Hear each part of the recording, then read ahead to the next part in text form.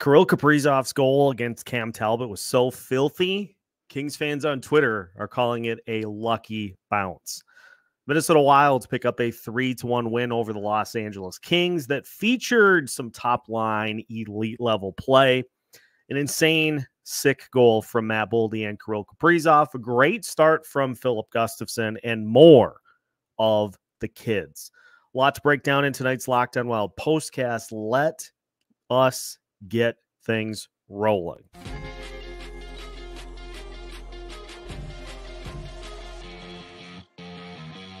You are Locked On Wild Postcast, part of Locked On Minnesota on the Locked On Podcast Network.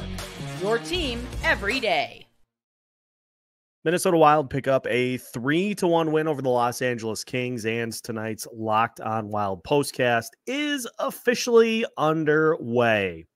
Thank you for joining here tonight after the Minnesota Wild pick up a fun win against the Los Angeles Kings because, A, it didn't involve the Wild getting their faces caved in.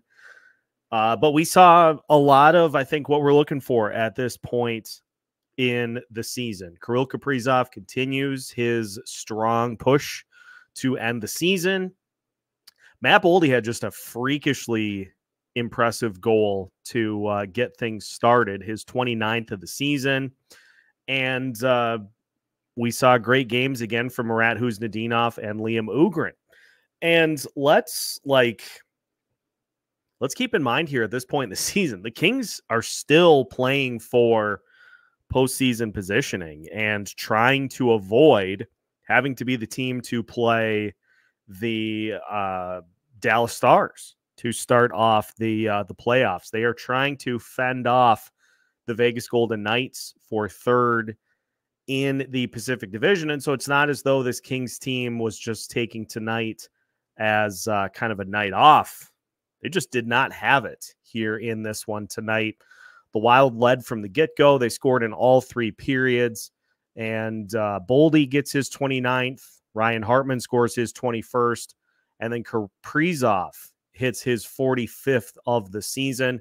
Blake Lizotte scored with about 5 minutes left to play, and there was a little bit of a push by the Kings at the end of the game, but that was really it for Los Angeles. And so a fun game for the Minnesota Wild, but I want to read you the stat lines of two players in particular for tonight's game.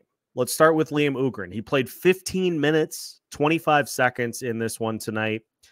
He had 1:30 on the power play. He finished with 4 shots on goal and 2 takeaways in tonight's game. So a great effort by Ohgren here tonight. And Marat Khusnutdinov, he played 15:39, played 2 minutes on the penalty kill. He did have 1 shot, but it did not count. It was a shot that missed the net, so it was an attempt.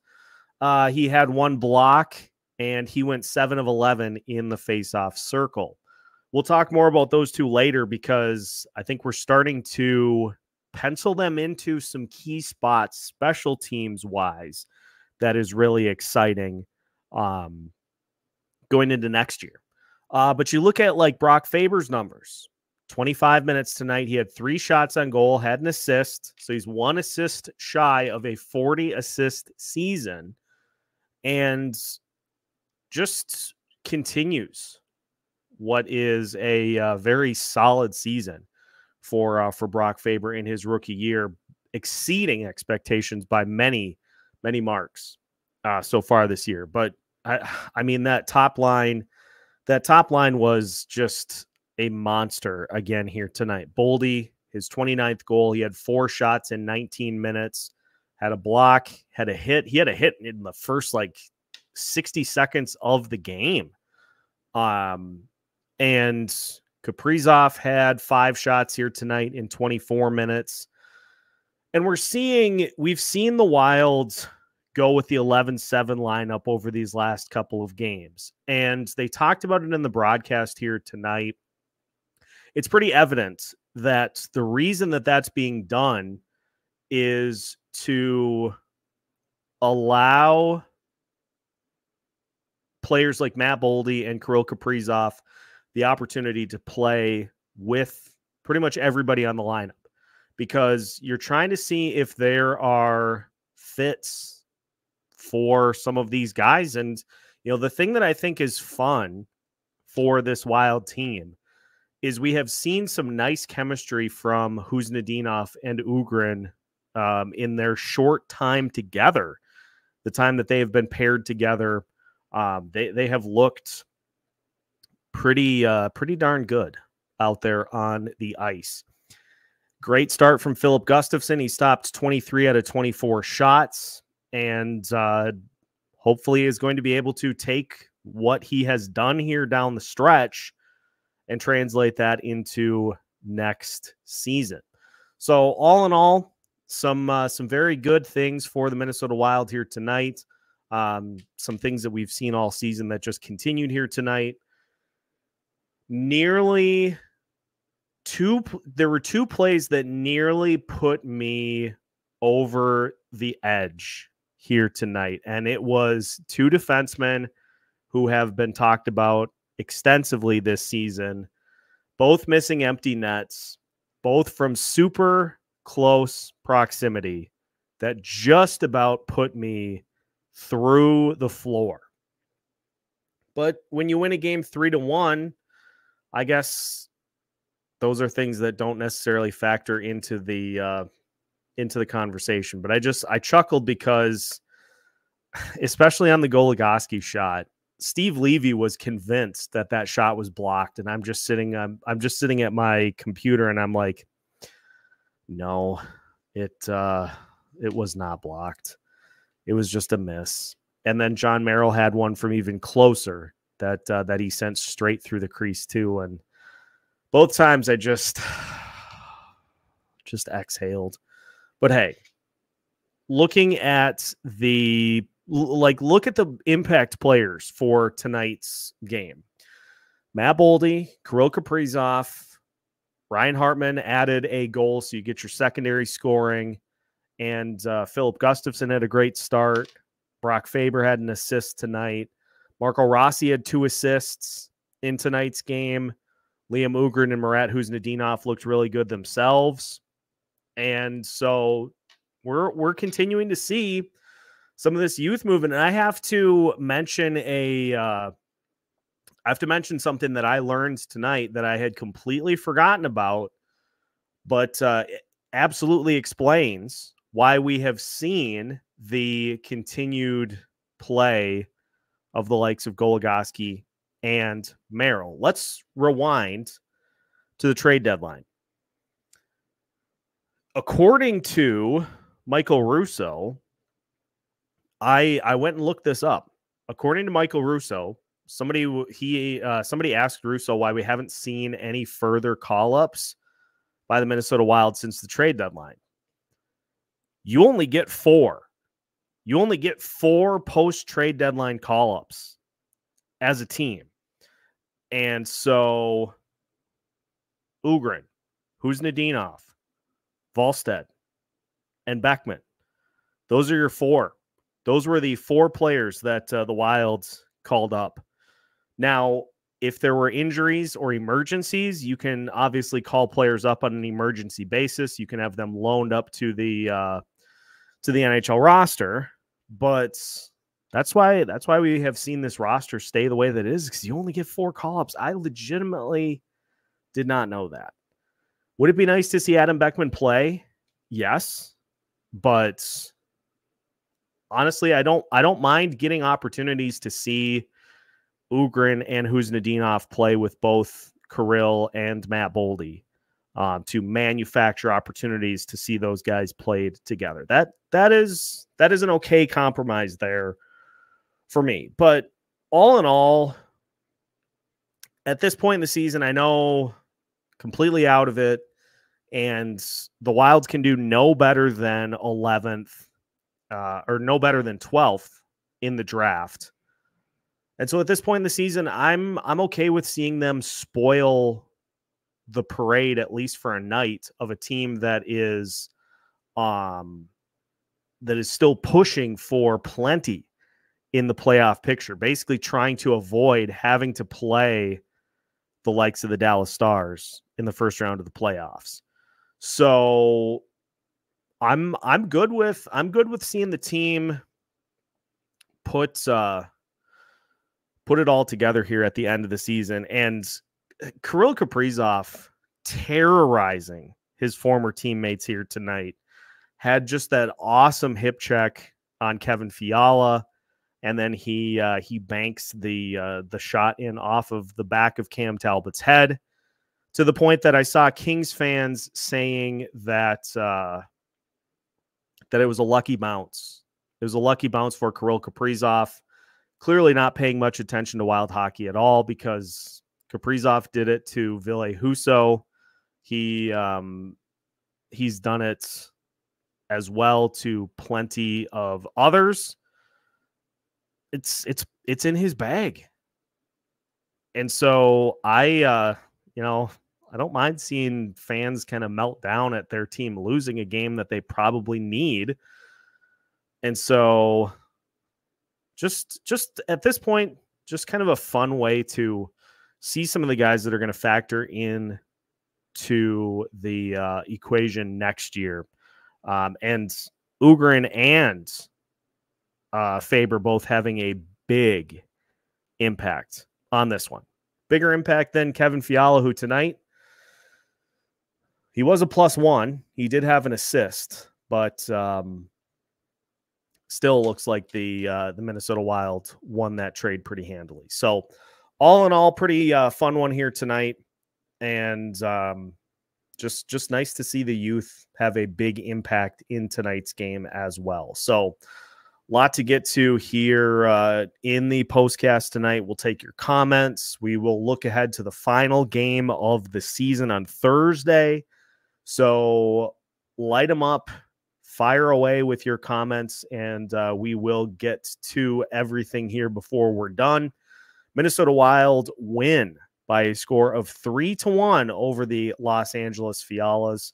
And we will take your comments as we continue tonight's Locked On Wild postcast after this. Tonight's Locked On Wild postcast is brought to you by eBay Motors. Passion, drive, and patience. The formula for winning championships is also what keeps your ride or die alive. eBay Motors has everything you need to maintain your vehicle and level it up to peak performance. Superchargers, roof racks, exhaust kits, LED headlights, and more. Whether you're into speed, power, or style, eBay Motors has got you covered. With over 122 million parts for your number one ride or die, you'll always find exactly what you're looking for. And with eBay Guaranteed Fit, your part is guaranteed to fit your ride every time, or your money back. Because with eBay Motors, you're burning rubber, not cash. With all the parts you need at the prices you want, it's easy to make your car the MVP and bring home huge wins. Keep your ride or die alive at ebaymotors.com. Eligible items only. Exclusions apply. eBay Guaranteed Fit only available to U.S. customers. Tonight's Locked On Wild postcast is also brought to you by Sleeper. We're down to the final game of the NHL season for the Minnesota Wild come Thursday. And so one final chance for you to win big by playing daily fantasy hockey on Sleeper, at least for the regular season. Sleeper is our number one choice for daily fantasy sports, especially daily fantasy hockey, because with Sleeper, you can win 100 times your cash in daily fantasy hockey contests. All you have to do is pick whether Kirill, Matt Boldy, Joel Eriksson, Brock Faber, Marco Rossi, Marat Khusnutdinov, Liam Ohgren will record more or less than their sleeper projections for things like goals, assists, saves, plus minus, and more in a given game. It only takes 60 seconds to set your lineup, and you can also play daily fantasy NFL, NBA, MLB, and college football on Sleeper too. Use promo code LOCKEDONNHL, and you'll get up to a $100 match on your first deposit. Terms and conditions apply. That's code LOCKEDONNHL. See Sleeper's terms of use for details and locational availability. Minnesota Wild win by a score of 3-1 over the Los Angeles Kings. And we are continuing tonight's Locked On Wild postcast. Let's get to your comments here. A lot of Fiala chatter in the chat. Let's do a quick plug for our friends at Waggle Golf, courtesy of this sick sunset hat, not related to the former Arizona Coyotes in any capacity. Just saw it scrolling through. I think it was on Instagram. Saw it pop up, and I was like, "Oh yeah, I have to have that," and now I do. So big shout out to Waggle Golf for the sick golf hats. You can find this one and others at Waggle Golf. Okay, let's discuss two things first off. Number one, Marat Khusnutdinov needs to be the second line center for the penalty kill next year. Like, my first demand for him. I think he could be a huge benefit to that team because he brings speed, because he can win faceoffs, and because he's got the defensive acumen to be able to handle that role. He played tonight on special teams, played on the penalty kill. I think he needs to be given the opportunity to lock down that spot. Joel Eriksson's going to always be your number one penalty killing center. So roll with Eriksson and Khusnutdinov as your centers. Marcus Foligno, when healthy, is going to be one of your penalty killing forwards. So maybe you go Eriksson and I don't know, one of the forwards, Eriksson and whoever, as your top penalty killing forwards, and then you go Khusnutdinov and like Foligno as your second penalty killers. Do that and prosper, because this penalty kill desperately needs some work. You're not third in the NHL by accident. Third worst in the NHL by accident. So that is demand number one. Demand number two, Liam Ohgren has got to be on the power play from the beginning of next season through the entirety of the season. Whether he be power play number one, probably a little early for that. He could be a fill-in if somebody gets hurt, but he has to be a staple on that power play unit effective next year. Just really no reason under any circumstances to be throwing the likes of Marcus Johansson, Freddie Gaudreau. No reason to be throwing any of those guys out there on the power play, because guess what? You need to be a shooter or a playmaker to be successful on the power play. If you don't bring either of those to the table, see ya. Adios.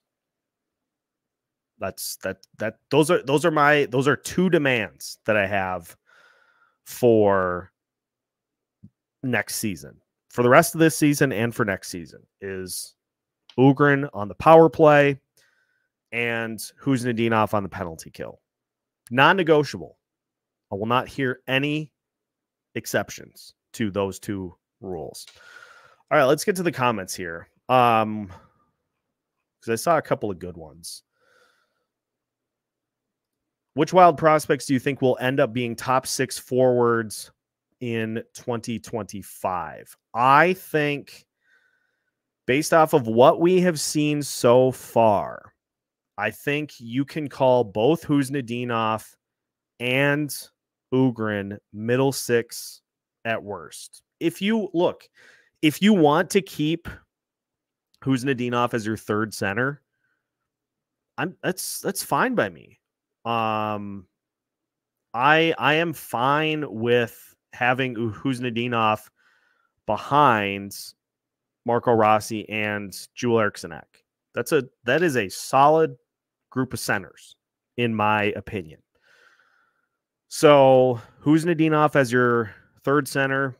Honestly, if Danila Yurov goes back to Russia for another season, maybe that's a spot that Liam Ohgren takes over, is that second line wing spot.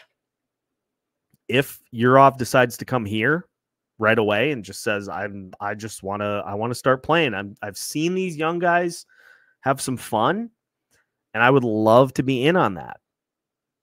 If Danila Yurov is here in any capacity, that second line wing spot is his, at least until we see him start to exceed his development. Because I just have really loved what I've seen from Kaprizov, Boldy, and Eriksson Ek, that I would love to see that line just continue. That's a legitimate number one line, folks. That's a legitimate number one line in the NHL. I would love to see them continue that development and that chemistry. So your second line next year is probably Zuccarello, Rossi. And if Danila Yurov is here, his spot. If not, so help me God, it better not be Johansson. Because guess what happened again? I have to get the clicker out. Because Marcus Johansson had one shot in 14 minutes, 15 seconds. So we're now up to 43 out of 77. 43 out of 77 games with one shot or fewer. Marat Khusnutdinov has had 2 or more shots in 2 of his 3 games. Actually, it might be all 3. Let me just take a quick peek.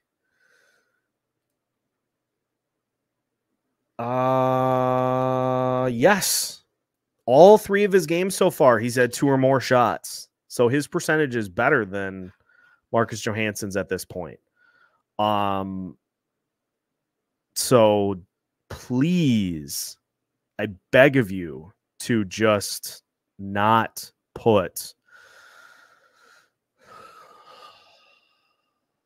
don't put Johansson on that second line again. We don't need to go down that road. Wonder if Zuccarello gets traded if Ohgren and Yurov develop faster than expected. Can't say I want Zook to be on the third line. Zuccarello has the trade protection. So he would be, I think, just because of the Kaprizov situation, I think he would be one of the least likely to go.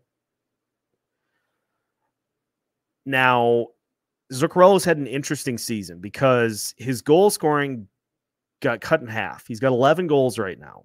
He still is like third. He still is like 5th on the team in points, but I think he ends up staying. I would say Johansson, done. Like you buy him off tomorrow. Freddie probably 4th. Freddie probably no higher than the 4th line, because you're going to have opportunities. You're going to have opportunities on the 4th line. Like I don't think Lucchini will be. I don't think Lucchini will be back. Maybe in Iowa, but I don't think you're going to have him back on the NHL roster. Vinny Lettieri has a 2-way contract, so you can easily send him back down to Iowa. Like I'm going to be real honest here. I think the 4th line needs to be basically completely different, because that 4th line was fine when you had the Deweys. 4th line was fine when you had the Deweys there, but once they were traded, the production of that 4th line absolutely mothballed. Like, we're talking about multiple players who have 5 points or less in like 50 games. That there is no scenario in which that's okay. So you've got to completely revamp that fourth line. And Freddie Gaudreau, put him on that spot because I don't think it's likely that you're going to be able to trade his contract this offseason. So give him a season to see if you can at least give him something to hang his hat on to contribute to this team. So put him on that fourth line. If the team wants to, because he's a vibes guy, he's physical. If the team wants to re-sign Mason Shaw, you put him on that line as well. And then depending on what happens with Danila Yurov, you probably go, if Yurov does not sign here, if he goes to the KHL for one more season, put Liam Ohgren up on that second line. And then you go, or, honestly, if you want to keep trying to develop the Khusnutdinov Ohgren chemistry, put Ryan Hartman on the second line, put Marcus Foligno and Liam Ohgren as Marat Khusnutdinov's wings. Something like that. Something like that for a lineup.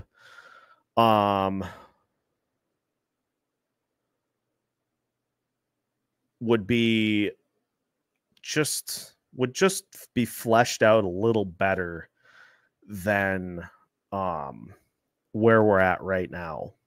Now, just to kind of piggyback off of this, the team is better without Johansson or Gaudreau, or even better, both. If I got to pick one or the other, because here's the thing. It's not like it's a lengthy buyout. Gaudreau is still signed for 4 more seasons, so his buyout would be 8 years, 6 or 8 years. I don't want to do that. Marcus Johansson only signed for next year, so you get cap savings next year, and you are paying like $660K for the following season. So Marcus Johansson's buyout is minimal. Like you're not even going to feel that. And honestly, it gives you the opportunity to just have a little more wiggle room for next year. I would do that tomorrow. But I think this is where, if we're not going to get both, we're not going to get both off the team. So if I have to go one or the other, the easier road to go from a buyout perspective would be Marcus Johansson. And so that would be the route I would look to go.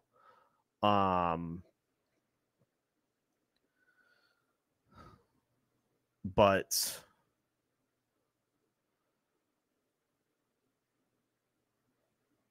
yeah. Boy, we are having a dialogue in the comments here.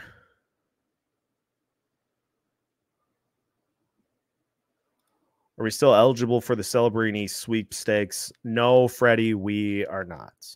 The Wild cannot do any better than 12th in the draft. And so there's no chance that the Minnesota Wilds jump up in the draft. Those odds are officially dead. It'll be 12th or somewhere in that general vicinity. Let's just see where it's at after tonight's game. Now the Wild are at 13th, tied with the Philadelphia Flyers. But the Philadelphia Flyers are in 12th because the Wild have more regulation wins, or wins in general, whatever the tiebreaker is.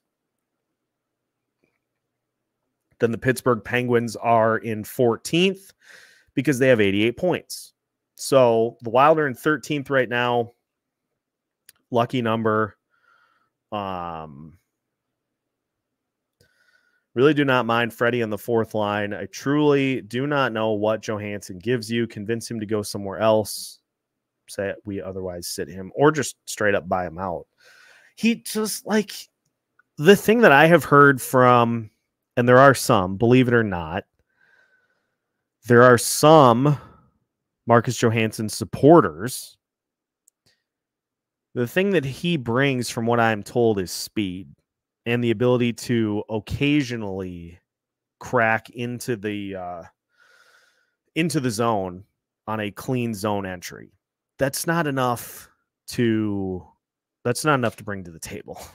You got to do better than that. Like that is not enough to have that be your baseline for performance, because guess what? Marat Khusnutdinov brings a ton of speed, and he also can play on special teams. He also can win faceoffs. He also can do a bunch of other things. And Matthew's dead on here. Like, Johansson can get into the zone on a clean zone entry, but the moment there is even a shred of contact, he loses the puck completely. He had one, I think it was against Vegas, which he barely got touched, and the puck was just in a Vegas player's stick within a split second of getting into the zone.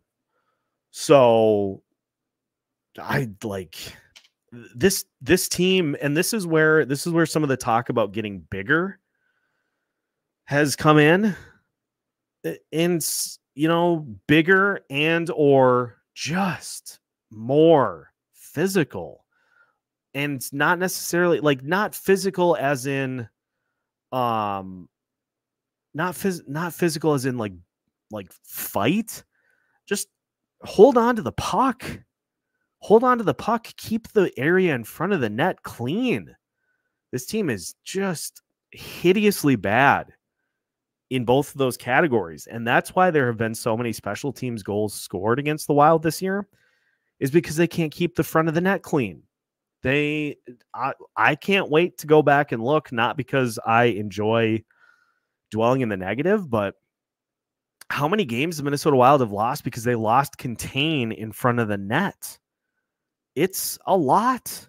They need to be better in the just having fight department. Not fighting, having fight. And just standing your ground, defending your territory. Just need to be massively better in those categories going forward. Otherwise, you're just going to continue to get pushed around by these teams. Now, the Wild did win tonight, but what happened the last time the Wild played the Kings? They just get their faces caved in. Same thing against Vegas. Same thing against Winnipeg. Same thing against Dallas. Same thing against Colorado. For the most part, they just got caved in by all of those teams. And the only way that you can level the playing field, close the gap, is by adding skill. The Wild needs some more skill on the roster, but they also just need to be tougher. Bottom line. What do you think Flower will do next year now that he will be an unrestricted free agent? As was laid out, I think it was Tracy that said it in the comments here. It's Minnesota or bust. Fleury will either re-up for one season with the Minnesota Wild, or he will retire. One of the two. Now, if he does stay, here's the logic for Fleury staying. The logic for Fleury staying for one season is to mentor Jesper, because this is really the only way that I see this making sense. Is Fleury signs on for a year. Jesper is the backup. Fleury mentors Jesper for a full season before Jesper gets the full reins the following year. That would be the logic to have that as a pairing. I don't see a situation necessarily in which Fleury and Gus is your goaltending combo next season, because that really doesn't, like, that is essentially just like advancing the clock by a year.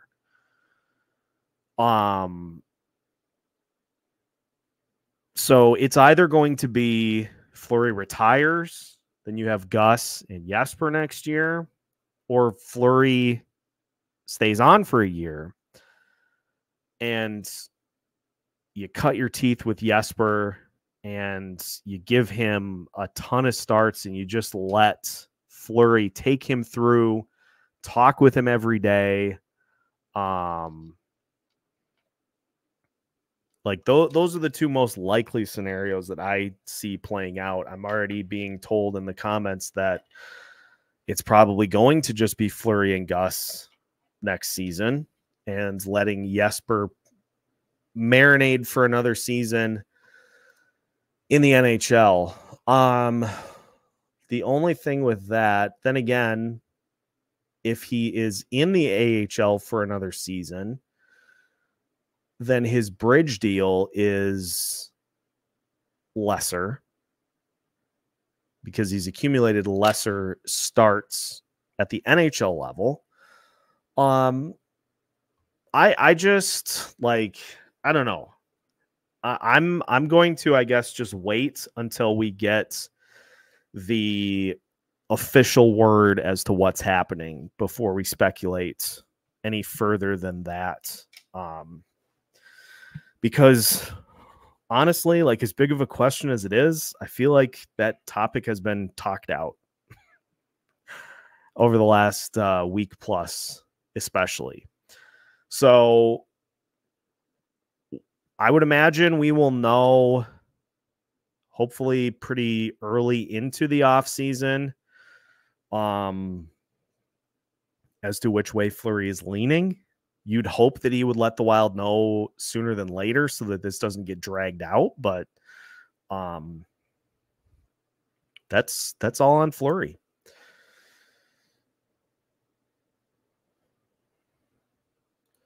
What do you think the Wild could get for Gus?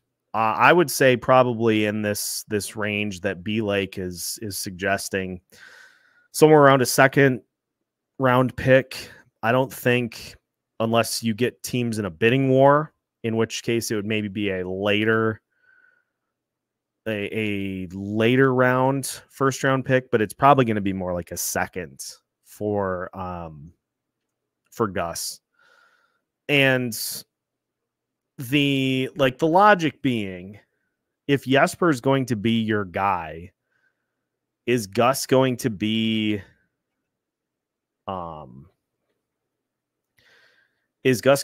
the guy to be the backup or the 1B? That remains to be seen. That's going to depend entirely on, again, what Fleury decides to do. Do you think Riley Heidt comes up and can contribute beyond Beckman? You'd hope so. Heidt certainly has a ton of prowess offensively. And I feel like that just will play well with this team not having a ton, or not having as much skill as they should have. He'll definitely, I think, get that 9-game shot, to say the least. But like, let's be realistic too about where Riley Heidt is at in his process as a where is he here? He's 19. So I think what you do here, I think this is the perfect scenario. You give him a little bit of a taste at some point, maybe early in the season. And then this is what we've talked about over the last few weeks, especially like giving these guys just a little taste. It doesn't have to be that they play with the team the whole season, but if you can give them a taste, a 9-game sample without it counting towards their towards a year of their ELC, great opportunity to just see where they're at and give them, okay, here's what the NHL level is like. Let's just see where I'm at in the process. And then I can go back to, in Height's case, I don't remember, because I think Height had technically played in 4 seasons at the WHL. So I don't know if that means then that he would go to Iowa. Let's just pull up his stats here. Yeah, he played 2021 or 2020, 2021, 2021, 2022, 22, 23, and 23, 24. So I think at this point he would go to Iowa. But maybe then, maybe you give him just an opportunity to learn from what he saw in his first taste at the NHL level. Again, he's 19. So I am perfectly fine with him getting a taste. Micheletti is on it, as always. He'd go back to his junior team. So he would go back to the Dub. So give him the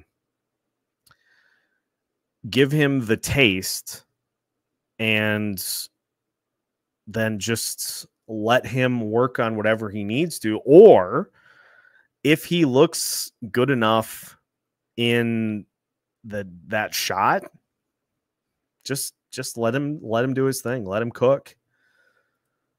At this point, would just, I'm way more in favor of just seeing guys take spots and force Bill Guerin to make decisions. Because, like, this is a funny thing too. Like, you can say that these particular players are put you in a better spot to win, but like, we see what happens on the ice. And at some point there just is going to be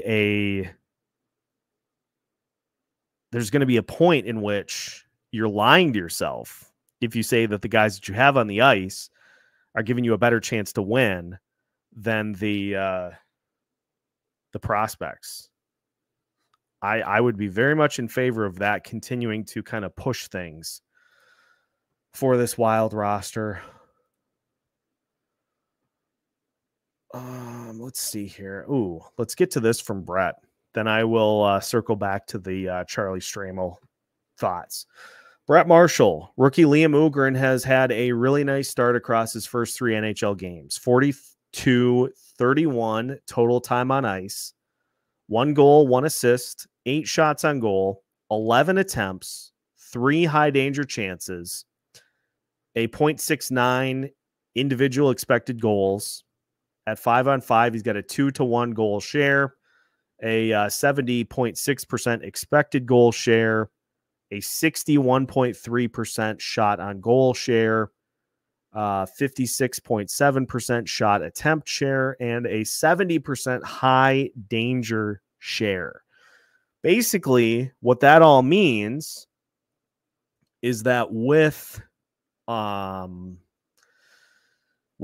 on the ice, the Wild have outscored, outshot their opponents. The shots have been in high danger areas more often than the opponent, and the shot attempts have outweighed the opponent. So it's not a mirage what Liam Ohgren is doing at this point, which I think just kind of further undersells that, or further sells that he's going to be on the roster next year. When he says he expects to make the team, He's probably going to. Because, like, the numbers just speak for themselves. The eye test matches the numbers. And you're just lying to yourself if you say that having a vet on the roster, and look, it's 3 games for Ohgren. I get that. And there will probably be some games in which we say, yeah, he struggled.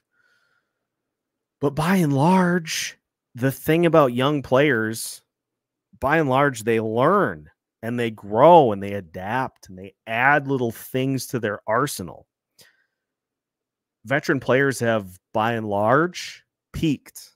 And what you see is what you get, especially with the names that we have talked about at length all season. Like, Marcus Johansson's not adding anything new to the arsenal at this point. He is either a third of 3 on a good scoring line, or he is a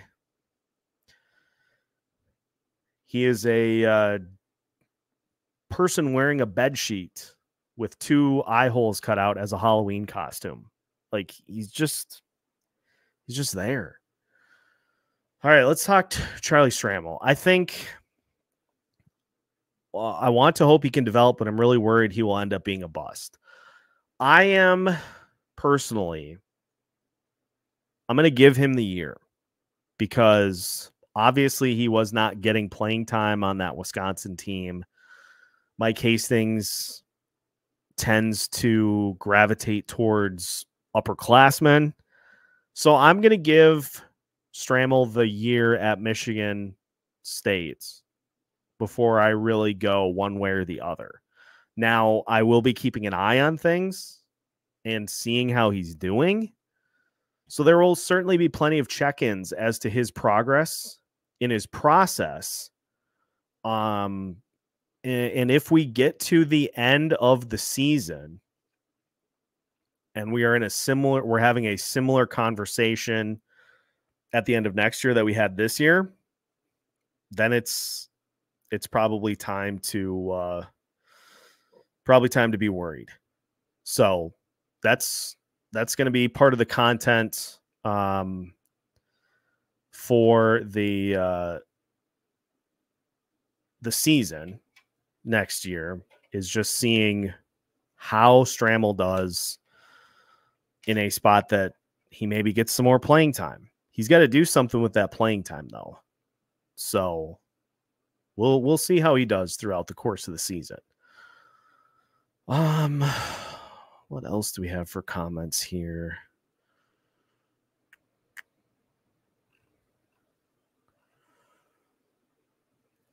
Freddie asking about Jake Guentzel and Patrick Kane. Is it plausible to sign Jake Guentzel? Denny, the captain of the Locked On Wild comment section, has been driving the bus for Jake Guentzel for the entire season. He has it on authority that Guentzel is going to sign a league minimum deal with the Wilds for a season to play with his hometown team, and then is going to sign an extension after that. That is from Denny.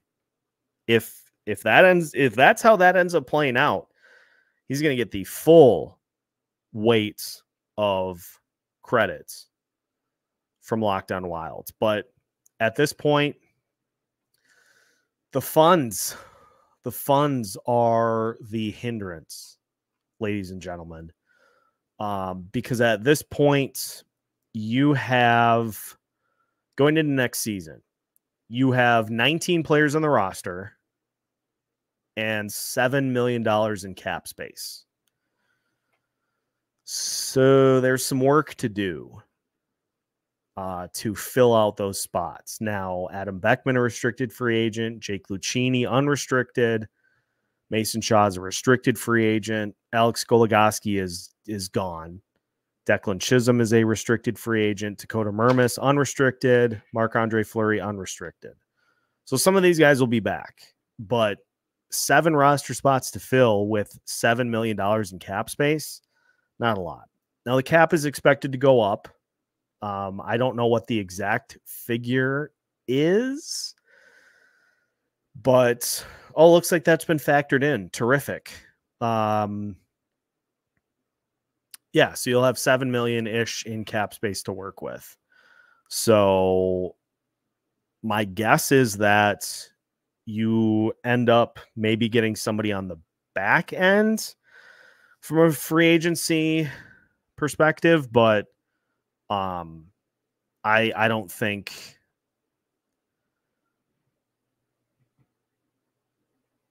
we're going to see I don't think we're going to see any sort of big signings like those two names myself.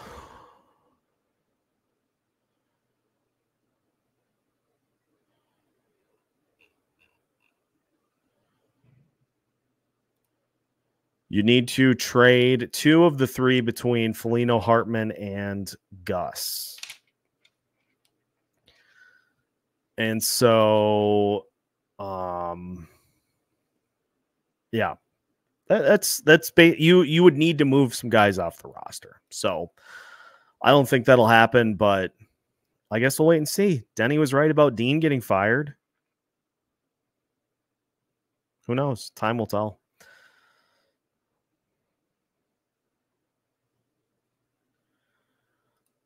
Goose for a 1x7. Oh.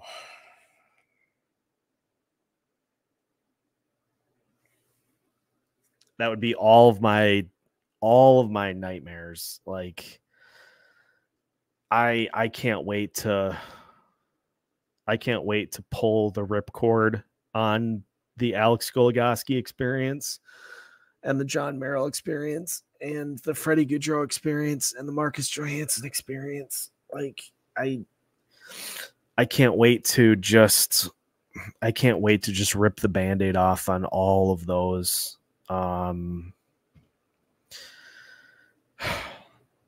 He did. I know he did almost have a goal, but he missed an open net and I about died.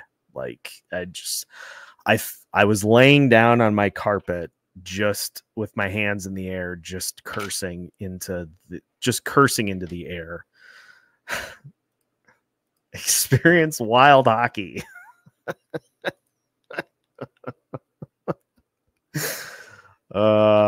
Is there an under the radar prospect you really like? It's a great question from Adam. Adam, thank you, as thank everyone for joining here tonight. We've got 60 strong, an hour after the game is done, in the 81st game of the season.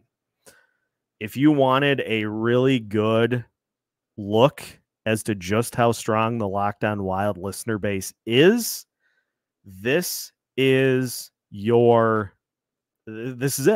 This is the sign. This is the immaculate answer to that question, is that we are still repping the party in game 81 of the season. As far as under the radar prospect, I think since he is a fellow Husky alum, I'm really excited to see what Jack Pert can do. Now, obviously, that's a little further off, although he is with the Iowa Wild. So I'm excited to see what Pert brings to the table, because this team is going to need a little help defensively over the next couple of years. And there's a real good opportunity for one of those defense prospects to jump in and take over. So that would be my answer to that question, would be I'm excited to see what Jack Pert brings to the table. And speaking of the captain, Denny is going to drop his thoughts in the comments once we are finished here this evening. So keep an eye out for that, and we will make sure to respond to them in kind, Denny. What else do we have? Oh, Ohgren looks like a poor man's Landeskog. Could you imagine? That'd be something else. We're getting a lot of good mentions for under the radar prospect names. Let me just shout out a few as we start to kind of wrap it up here for tonight. We've got a vote for Rieger Lorenz. Alex going with Michael Milne and Rieger Lorenz as well. Another vote for Caden Bankier. We've got an Ivan Lodnia here. Who else? How am I losing my voice? Like, I can feel myself starting to get hoarse. Okay. Maybe the fact that I did actually yell is probably the reason. Vladislav Firstov. Who else? Milne, Bankier, and Lorenz, future fourth line. Who else do we have? My favorite prospect, Kirill Kaprizov. I see what you did here, Sean. I see what you did here. Are we going to trade Reprise? Are we going to? No, that's the Kaprizov comments have me feeling tramped. Scooby-Doo voice. A couple of votes for Silyev. Vegas gets Mark Stone back just in time for the playoffs. Isn't it ironic? A little too ironic. Yeah, I really do think. I really do think it's ironic for Vegas to be getting major reinforcements. Let's go to this one. When is Yurov going to play for the Wilds? I hope. Maybe he's just kind of waiting to see. Now, actually, now that I think about it, they are still in. I did just see on Twitter today, they're still in the playoffs. So Yurov's team is still in the postseason, which is probably why he has waited to, which is why he's waited to sign. Once the season is done, and maybe he is kind of keeping an eye on how things go here before he makes the decision. If I had to guess, I would imagine he goes back to Russia for one more season. And then after that, he's all ours. But I would like to be optimistic that maybe he decides I'd love to come here. So we'll see. Anybody want to give me a report on Risk? Wanted to see a few more games of him in the league. Raska. I was going to say, surely you don't mean Victor Rask, do you? Raska was, he was fun because he provided that one fun soundbite about, are you guys going to still be able to be physical as a fourth line? Oh, don't worry, we will. That made me laugh pretty good. As far as Raska goes, he just suffered from, I think, the same thing that a lot of different players on that fourth line did, in which they're just, I don't know if they're being asked to do anything.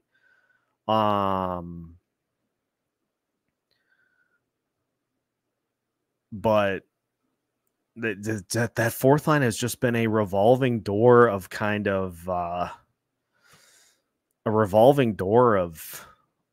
mostly empty calories. Like just a lot of just a lot of minutes with not a lot else attached to them. He's very young though. What is his exact age? He's 22. So Raska will be a restricted free agent after this season. I would imagine he probably stays. So we'll see. We'll see what happens. What else? There's one more, and then I think I'm done.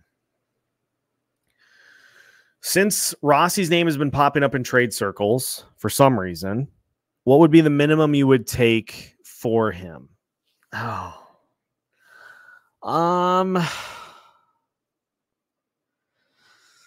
Well, I can tell you that I'm not in favor. I'm not in favor of the logic that I spoke to that is the reason that he is being shopped, and it's Michael Russo that has been suggesting that the team is at least considering it at this point. The reason that you would trade Rossi is to fulfill what I had talked about is an issue for this team, the size. The reason you trade him is to bring a veteran in that is bigger. I don't want that. I don't want that because I think what you need is, like we talked about, is you just need to be better at like being tough. You need to be better at just being able to not just get brushed off the puck. Like, I shouldn't be able to go up to Marcus Johansson and go like this to move him away from the puck. Like, now this is something that would be on the table. If you could bring in a guy, because here's the difference. Brady Tkachuk is a top 6 guy. And he is also he is in a similar vein to Joel Eriksson Ek in that he is just a massive asshole out there. Like,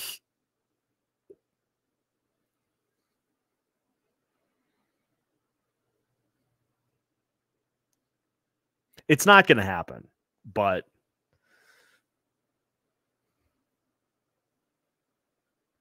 I honestly, the odds of getting something that would move the needle enough as opposed to getting simply a veteran is why I just am not of the belief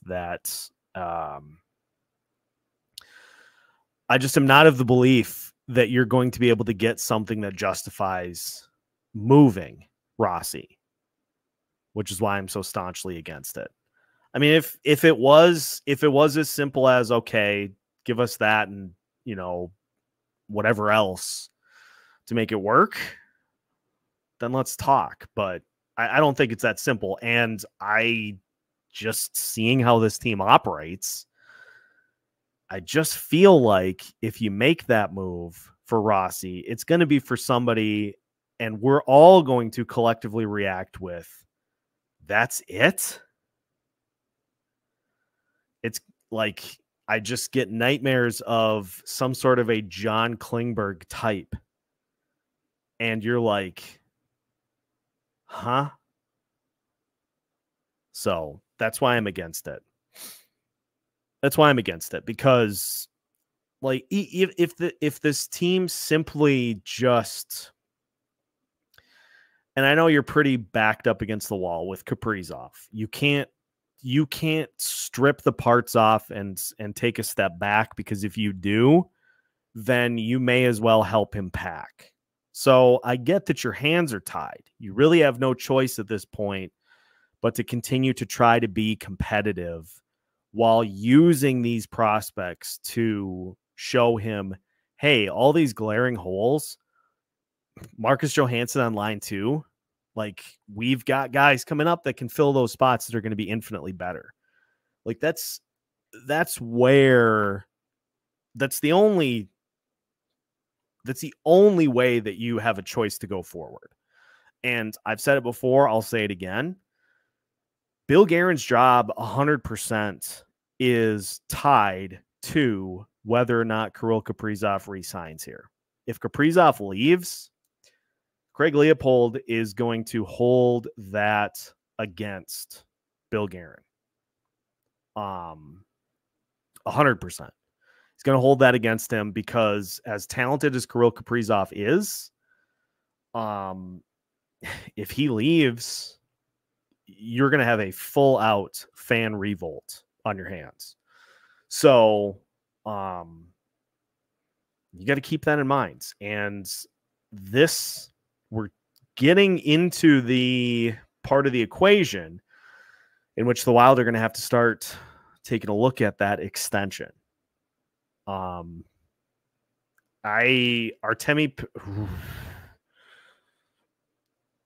Panarin, would he leave New York to head to wilder pastures? I mean, that would be a very, very big swing. That would be a massive home run swing. That would be comparable to the Minnesota Timberwolves getting Rudy Gobert. I don't know if those are even remotely related things, but that type of acquisition would be like a head turner.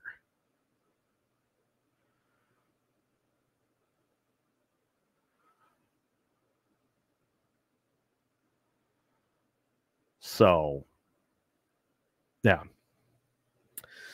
I think I'm going to, since it is 12:30 and it is the middle of the week. Well, technically it's a Monday. Well, it's a Tuesday morning. I think I'm going to hit the eject button for tonight's Locked On Wild postcast. Yeah, Denny was right. Denny has been right on everything that he has predicted has happened this season. Dean got fired. Wild missed the playoffs. I think the next ones for, correct me if I'm wrong, Denny, but I think the next milestones that you had predicted were that Bill Guerin gets fired and something with John Hines. I think those are next. So if those come true, I'm going to have no choice but to start calling you Nostradamus. If those predictions end up coming true, I'm going to have no choice. You are going to become Nostradamus officially. So we'll see. But that's going to do it for tonight's Locked On Wild postcast. Again, fun games from Marat Khusnutdinov, Liam Ohgren, Kirill, Matt Boldy. A lot of fun in this one tonight, and it's always fun to put the Kings in a spot where now I think they're going to have to play the Dallas Stars in round one. So I'm sure they're going to have fun with that. So one final game coming up on Thursday. We will have you, of course, got to make the final pilgrimage to the Xcel Energy Center for the season.